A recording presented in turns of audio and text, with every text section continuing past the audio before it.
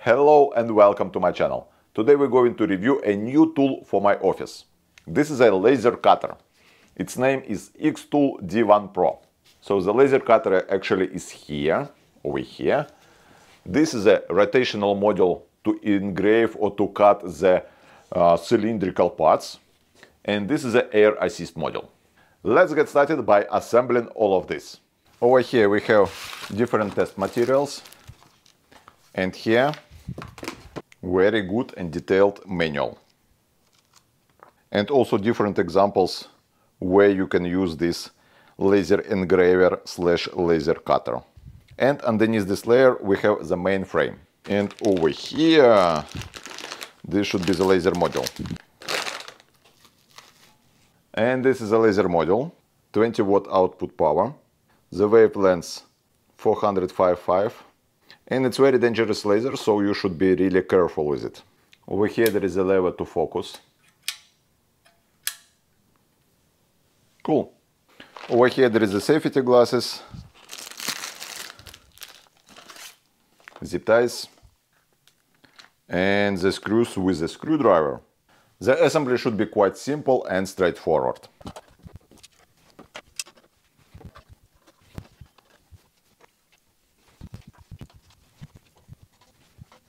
To assemble the frame, basically there are one screw here and 3 over here, and the same on all 4 corners. This axis goes over here with the coupler. The long screw goes over here in order to tighten the belt. And the same goes on the other side.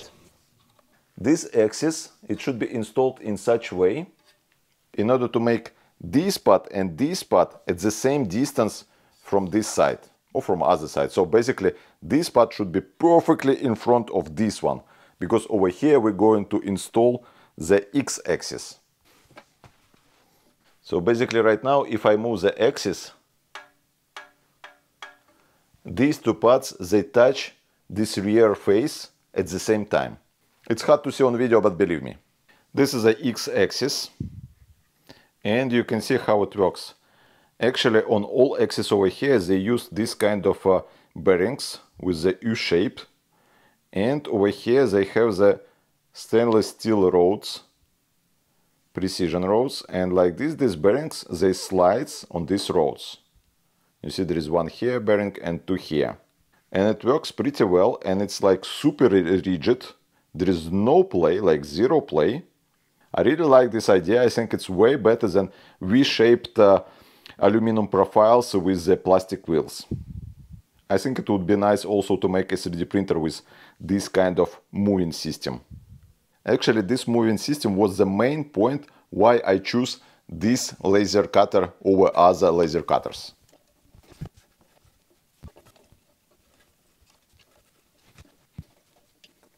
The frame is super rigid. I really like it. And now what is left is the laser module. Over here I have installed this part for the air assist. So basically air assist is going to blow the air through this nozzle over here, over the laser, and like this it's going to blow away all the debris from your material when the laser is going to engrave or to cut. Connector goes at the back. And it's installed easy. Over here there is a lever. You can pull this lever and change the distance between the laser and your material. And from this side there is this piece in order to focus your laser. So this piece basically measures the distance between the laser and your material. So basically if this piece just touches your material, it means that the laser is at the right height with respect to this material. And over here there is another lever with which you can fine-tune the focus of your laser. Meaning that right now this piece is at 0 over here. So when you put this piece down, the focus of the laser is going to be at the tip of this piece.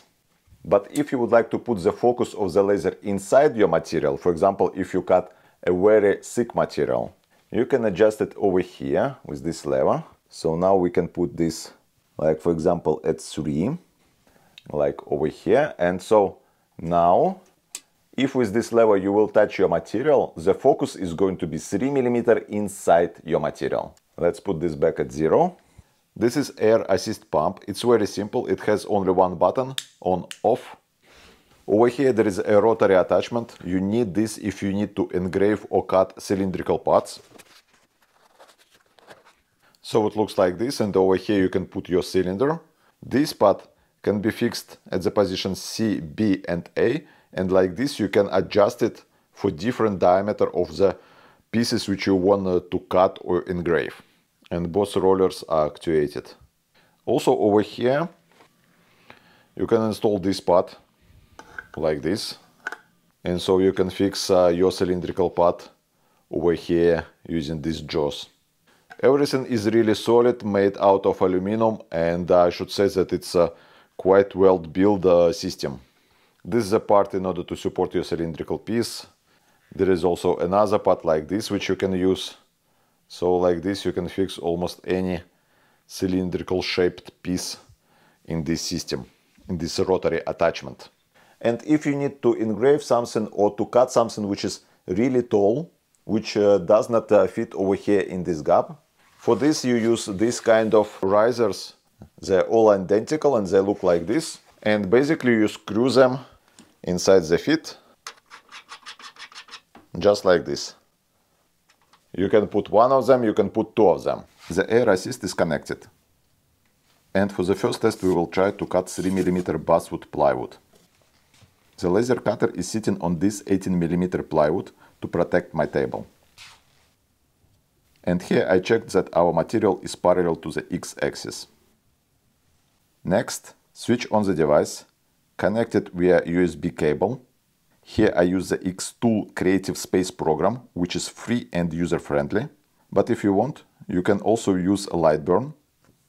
Immediately it proposed me to update the firmware. For this you need to put this small switch in the upload position. Confirm. Updating firmware. Put back the switch to the left position. Confirm again. And now let's set up Wi-Fi connection.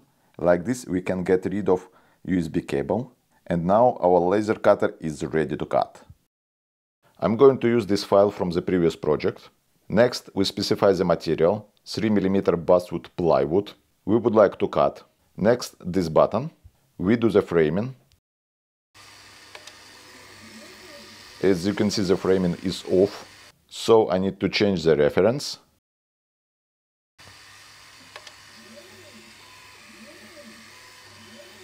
This seems better. And now let's start. As you can see, it cuts this plywood really fast.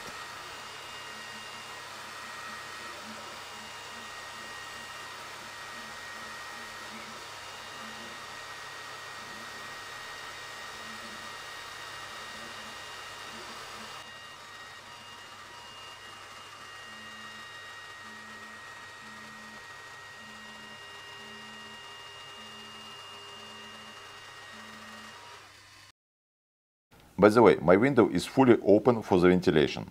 But still, this is not enough. There is a strong smell of burned wood. Let's look at our part now. The cut went through. All the small bits can be easily separated, and the quality seems perfect.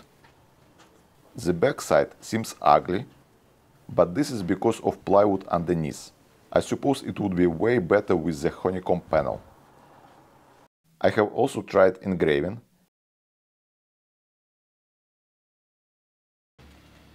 And again it worked from the first time. Impressive. I also tried 3 mm black acrylic. And it worked great with the default settings.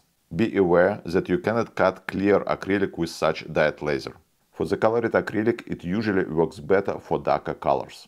Please note that it does not make perfectly perpendicular cut, but still it's quite good cut. And probably it can be better tuned in the software.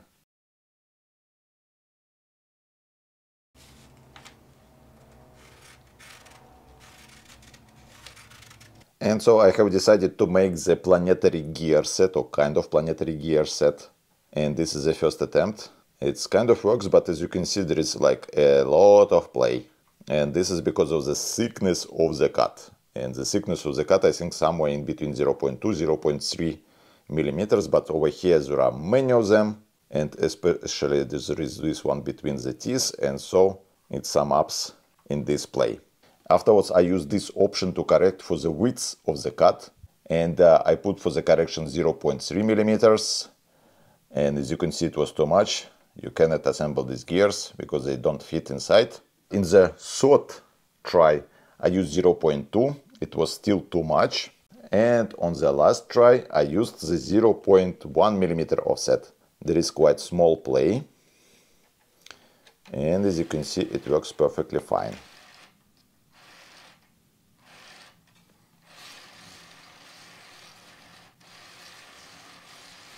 And now I would like to test the most important feature for me. This is engraving on anodized aluminum. Usually for engraving metal you need to use the fiber lasers, but they are quite expensive. I think the cheapest one is something like 2.5K per laser. And usually it's around 5K per laser. And so I would like to test if with this relatively cheap laser with respect to the fiber laser, we can engrave anodized aluminum. I think this is a super important feature, especially for the small companies who produce the small aluminum parts. Because like this, you can really customize these parts, make some writings on these parts, put your logo and stuff like this. Let's test this. I have these 3 anodized aluminum plates, which we are going to use for the test. This looks really good. These thin lines are too thin and not very visible, but the rest looks perfect. And here I'm trying to engrave the text with the 3 different font sizes: 30 points, 20 points and 12 points. Yeah, this looks like quite good settings. This is great. Ha ha ha.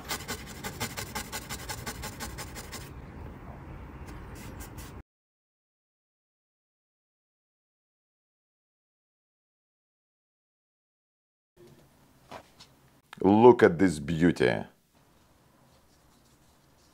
I can feel a little bit the texture with my finger. I have unmounted the cover from my actuator, and let's try to engrave the inner side.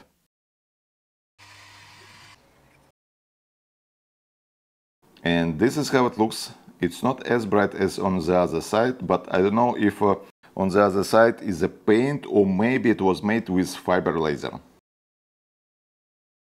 So it is less bright, but still perfectly visible. And here the font size 8, so even with this font size it works well. Cool, it does work. Let's check how deep is this engraving. For this, let's try to scratch it with the sandpaper.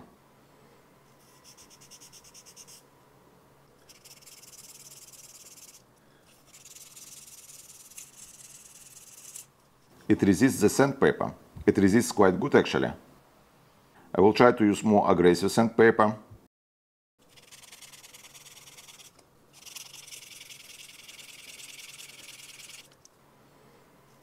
Still nothing.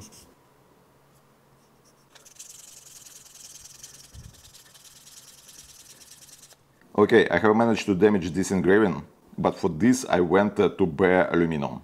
So it seems that engraving is really deep and not just something on the surface. Cool, this is exactly what I need.